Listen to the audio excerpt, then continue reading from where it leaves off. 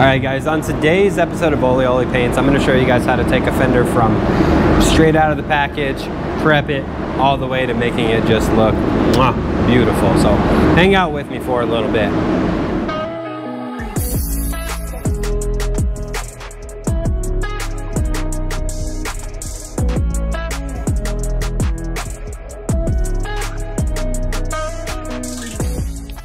Okay guys, hopefully you'll forgive me for this, but I accidentally hyperlapsed the prepping portion of this.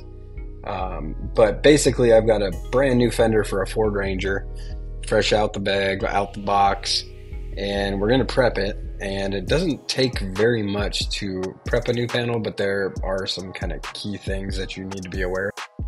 Now I plan to seal this fender, so I'm going to use red Scotch-Brite and a single disc of 320 grit on my 6-inch DA. Just keeping it super simple. I'm gonna buzz it all down. Some guys, they don't even prep this stuff. I find that the texture on these just isn't ideal. Plus I like mechanical scratch as far as like paint sticking. So I'm gonna just quickly run over it. You'll see, even in this hyperlapse, you can still see what's going on, but basically I want it to be all nice and dull. Not too many cut throughs. I cut through a little bit on the edges, but that's okay because my sealer is gonna cover those up anyway. But basically I'll buzz it over with that 320 grit, and then I'll grab my Scotch-Brite and I'll get anything like the cracks, the crevices, stuff like that. And I was trying to show that that's part number 64659. It's one of my favorite Scotch-Brites. Yeah, basically you just want to get this thing nice and scuffed up inside and out. It just makes paint stick better, man. And if you're not going to seal, which I highly recommend spraying sealer or at minimum an over-reduced epoxy, that'll work as a sealer as well. Nice thing about epoxy is most of them have like a 72-hour recoat window, so you could epoxy sealer this thing and then just walk away for a little bit if you need to go do something else. And as long as you spray base coat on it in 72 hours, you'd be good. What I was trying to explain right here was that you can get all of the stuff I'm talking about, sealer, base, clear, at Eastwood. If you use code JOEL10 at checkout, then it'll knock off 10%. It doesn't matter what you're buying from Eastwood. It could be a welder, it could be paint. Doesn't matter. You can get it there. And you get a discount on it. But right here, I'm just using spray away glass cleaner just to clean this puppy up inside and out. It just gets all of that sanding dust off the surface. And honestly, a lot of guys would just go ahead and seal it at this point. But I do like to wheel it into the booth and soak it with wax and grease remover and just go the extra step and just make sure that it's super duper clean.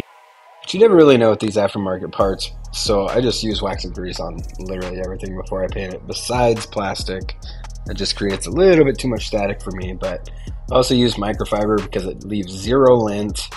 And yeah, let's go ahead, get you in the booth, and we'll get some sealer on this. Alright, so I've got a little bit of sealer mixed up. We're gonna do this DIY style, right? So I'm gonna use, this is the Eastwood Elite CC500. This is an HVLP gun, but it also operates pretty damn well with smaller air compressors. I do have my DeVilbiss digital gauge. If you guys are gonna do a lot of painting, I'm gonna tell you right now, these DeVilbiss digitals, by far the easiest gauge to use, simply because, I mean, mine's got a lot of overspray on it, but you can easily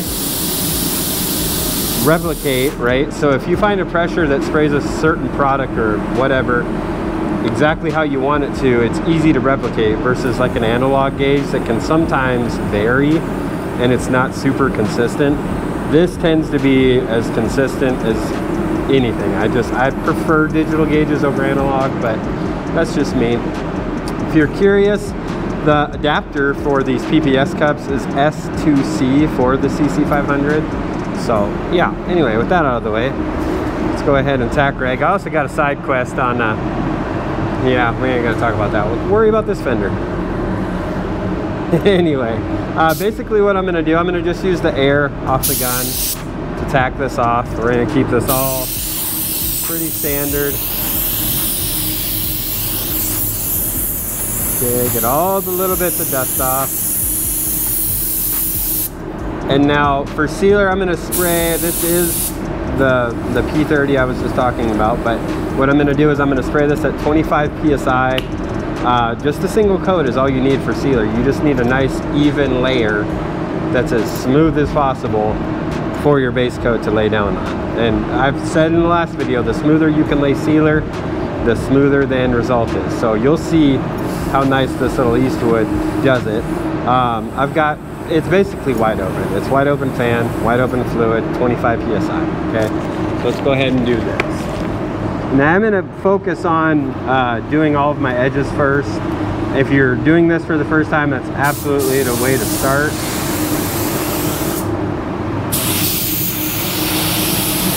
Coat on all our edges. I know black is hard to see.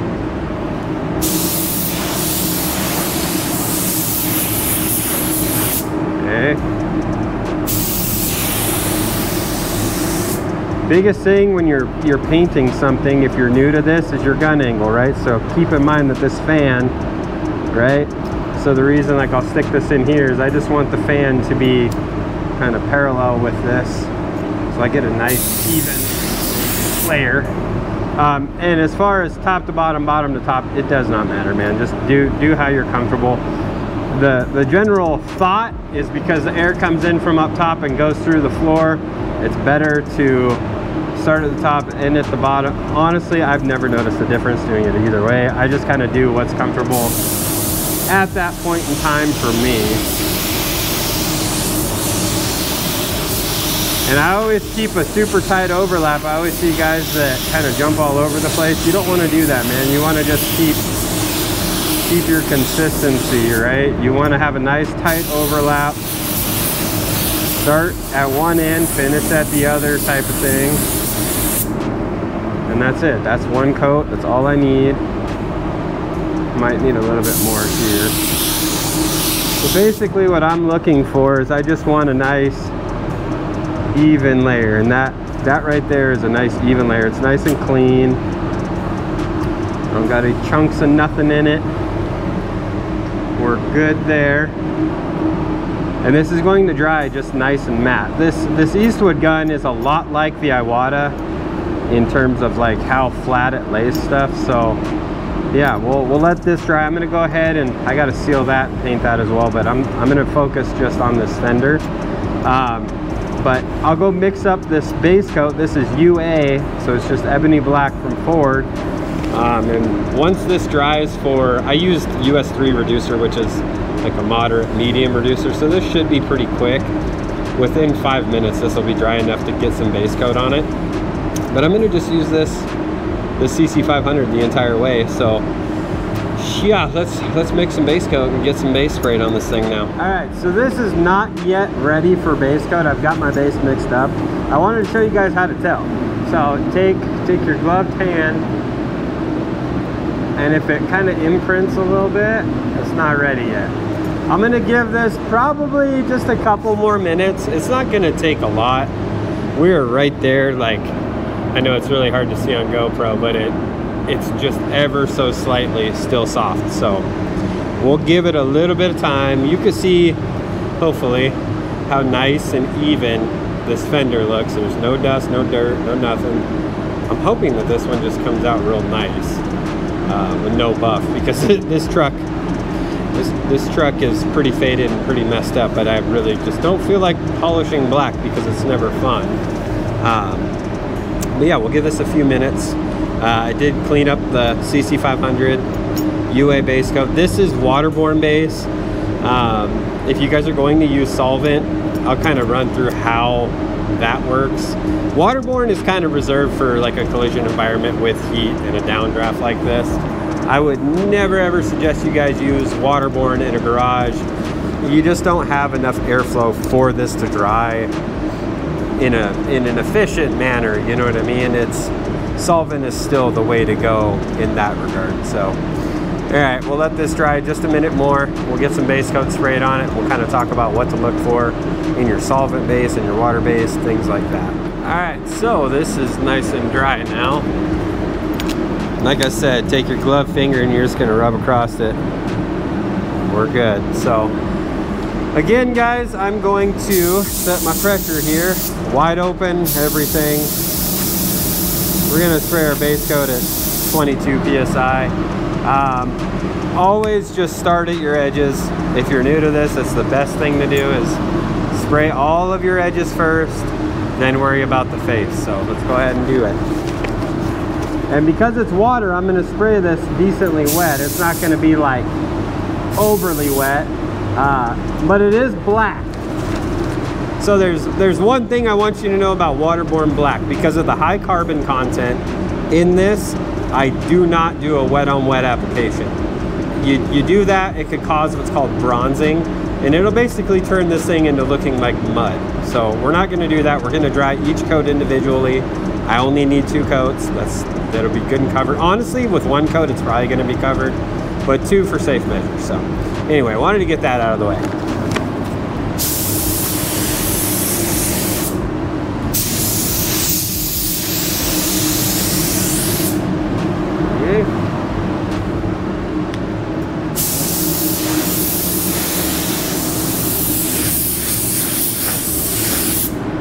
And notice, if you're new, you have air right here, you start pulling, a little bit of pain, a little bit of pain, a lot of pain.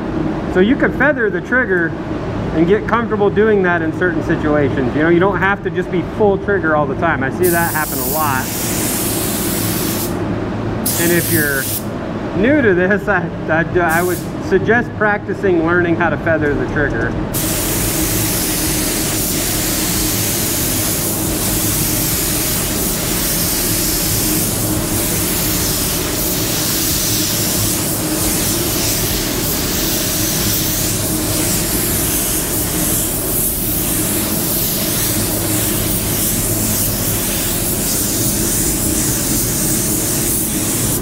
Okay, so that's 1 coat. One other thing I wanted you guys to pay attention to is how I applied both my sealer and my base coat, and how I go past the ends when I'm making my overlaps. The reason you want to go past the end is because you don't want to build up on all of your edges, right? You don't want to have a bump there. Sometimes it happens. This is the way to avoid it. Just make sure you spray past. If this fender was on the vehicle, I'd be spraying onto the masking. You know what I mean? Like past it. Just good practice. Avoids buildup on edges. It's just how you do it. So now, if this was solvent base coat, depending on what reducer you used, you could blow some air from your gun over it, and you could literally watch it flash off. This is waterborne. So I'm gonna go grab my blower. Got a little fan blower, and we'll dry this. But essentially it'll kind of look like the same thing. Waterborne's also weird because, like, the blacks, some lines the blacks look blue, and this one they kind of just look muddy. Yeah, it's not going to look like this once it dries, and you'll see what I mean once I actually dehydrate it. Actually, I'll just use this. But basically, if you've ever seen these are Venturi blowers. These are meant to dehydrate waterborne. And essentially what happens is it sucks air, blows it through, and it's got this little screen. I always take my tack rag, tack off the whole Venturi blower just to make sure any loose dust is not just going to get blown right into that. Make sure this thing is turned on max, and then I'll start it away from the fender and into my tack rag, and then I'll open it up. So all this is doing, I'm trying to blow the air across the panel because I'm trying to draw out all of that water content so I can apply my second coat. And I know it's going to be difficult on GoPro for you guys to see what I'm talking about, but hopefully I can show you what it looks like when it starts to dry. Okay, so I don't know if you guys are going to be able to see this. Right on this edge is starting to dry, and then you can kind of see how it's darker over here. It's still wet. It's not as dramatic with black, but in person you can see it. Yeah, I don't know if you guys can see any of that action going on or not. I promise it's happening. Like I said, we're only gonna do 2 coats. If you're spraying solvent, depending on what paint line, you're gonna wanna check your coverage. I'll go through that as well once I get my second coat on here. Most solvent paint lines just do 3 coats. 3 coats of base. Most of the time, if it's a decent quality product, you'll be good and covered. You don't have anything to worry about, but I still want you to do this next step when it comes to checking coverage. And again, notice I'm blowing this across the panel. I'm not just pointing it straight at it. I want to draw all that out so it dries faster if you go across it.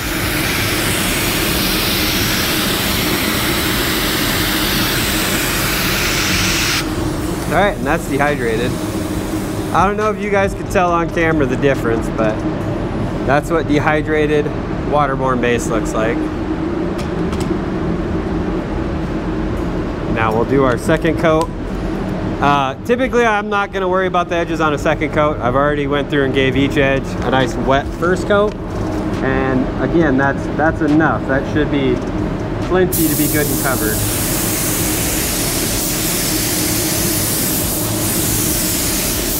Nice tight overlap. Bring past the panel.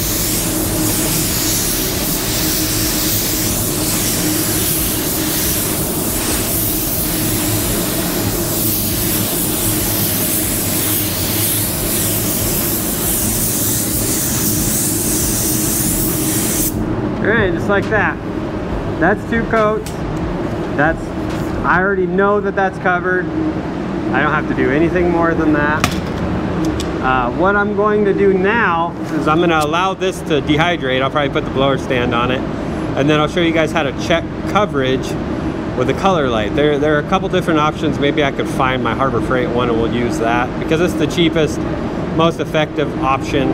But yeah, give me just a sec. We'll shut the lights off in here and we'll check and make sure our coverage is on point. Okay, so this guy right here, this is the Braun color match light, professional rechargeable color match light. You can get this at Harbor Freight, dude. This is like, I don't even know, let me look it up. $37.99, guaranteed. They go on sale all the time. 4.8 stars, they're great. All right, so Harbor Freight, under 40 bucks, you can get this really nice color match light. Basically what I'm gonna do is I'm gonna turn the lights off in the booth, or you can turn the lights off in your garage, whatever the case. Come in here, turn your light on, okay? And you're gonna go through all of your edges, right? You wanna look and make sure everything is good and covered. Solid black. Now inside this door jamb, this is pretty typical. You see how it's a little light? Right? Not going to worry about that. Same thing within here. Because from the factory, your door jambs are going to be a little light. I mean, if you run out to your car right now, check out your door jambs with the color match light in the dark, you will see that they're going to be light. So this is how you check color. This light also has 2 modes, a bright, a little dimmer. It doesn't have any cool like color options. I'm gonna show you one that does though. Okay, and this is the other option. This is a Milwaukee color match light. This is probably one of my favorite ones that I've ever used. It's simple, uses an M12. Honestly, these M12s in here last forever. But this one has different color temperature modes, different brightness settings, so we'll turn it on and it's noticeably brighter. I don't know if, yeah, and this one has different 1, 2, 3. So it's got 3 instead of 2. And then this has various color temps, so run through the gamma of different colors. I'll rock the 45, so right in the center when I'm color matching. But it's nice that you can, you know, change it up and different times of day, right? That's the whole idea behind changing the color temperature. This would be like late evening, and the sun's starting to go down, kind of about 4 or 5 o'clock. There's about noon. Oh, there's rainy day, or under like fluorescent lights. That's really fluorescent lights. You get the idea. But these 2 are great options. And then if you guys are looking for a heavy duty option, this match right, The dent fix one, I've made videos on this in the past. This thing is a beast. Watch this. Huge light, right? You can see everything. Crazy bright. This one again has different, let's see, color light, hit that. You pull the trigger, that's what it is. Pull the trigger and you can cycle through all the different shades. Yeah, it's also got a little UV, which is funny. Hit set, it's got a little UV light, not that this is going to do, this isn't going to cure primers or anything. This is for checking for leaks, which I find kind of hilarious. Maybe it would cure some like clear UV, it probably would, but yeah, I just thought that was kind of funny. But anyway, that's 3 color light options, guys. So like I said, we are ready for clear coat now. Again, I cleaned this gun. We're gonna set it up just a little bit higher PSI this go around. Instead of I did my sealer at 25, my base coat at about 22. I'm gonna spray clear coat at 28. A little bit more pressure just atomizes a little bit more. You'll see how nice this thing sprays clear. But yeah, 28 PSI, wide open fan, wide open fluid. Again, Eastwood CC500. You guys can use that discount code, that Joel10 at Eastwood. I mean, it knocks 10% off anything. So you can use it on spray guns, paint, welders, whatever. Doesn't matter, you'll get a discount on it. 28, well, 30, there we go. All right, so again, tight overlap. I'm gonna do all of my edges first. And just like base coat and sealer, I'm only gonna do 1 coat on every edge. So the inside, I'm only gonna do 1 coat. The inside of that, I'm gonna do 1 coat, and we'll get this knocked out. All right. Hopefully you guys are learning something. Oh gosh. But yeah, I mean, these videos are a lot of fun. I just kind of ramble. Kind of ramble and try to give you something valuable while I'm getting work done, you know?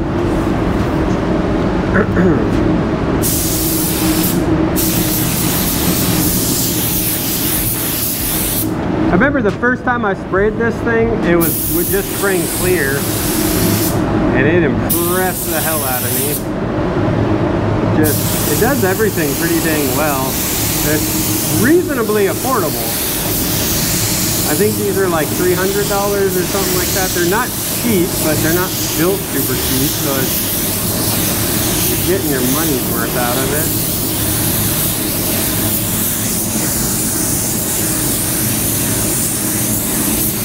There we go. 1 coat. That flow a little bit. I'm gonna give this about 5 minutes. Then we'll do our second coat, and I'll slow down on that second coat. This one I moved kind of quick. I mean, there's a little bit of texture in it. Not worried about that. I'm gonna fix all that on the second coat. This is a Ford product, so I do need to leave a little bit of texture in it, but not what you're currently seeing. I don't know if you guys can see that. It's got a little bit of orange peel in it. That's all right. Basically, the way that you can fix that is I'm not going to change literally anything on the gun. I'm going to leave it same setting, same wide open, 28. I'm going to just back up slightly, tighter overlap, and just really let it all melt together, right? So that first coat, I usually spray exactly like that, pretty dang quick, and I just keep it moving. And then the second coat, that's where I really worry about how it's going to look. So yeah, I'll turn you guys on once this is tacked up and we're ready for round 2. Okay, so that has been about 5 minutes. We're gonna go ahead and do our second coat. It's already flowed out a lot more. Yeah, that's looking real good. So yeah, we'll check our pressure. Right at 28. Sure, vent is open. And I'm gonna slow down on this one.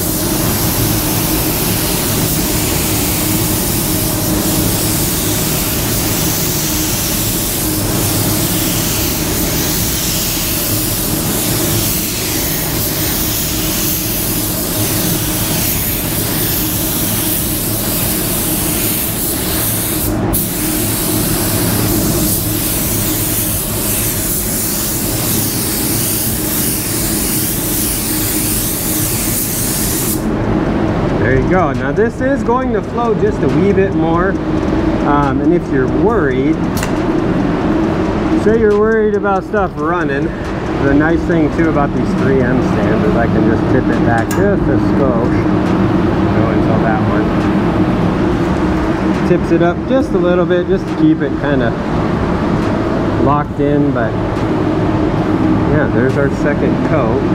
We'll go take all this stuff off and we'll have a look at this good and proper. All right, so here's up close and personal on this fender. Came out wonderful. All right, let me know if you guys like this kind of video in the comments section, from all the way from getting it out of the bag to in the booth, final painted, looking nice and glossy. So as always guys, all of the links to stuff down in the description. Code Joel10 at Eastwood knocks 10% off if you're interested in that spray gun. And yeah, I'll just see you on social media. I'll see you on the next video, and adios.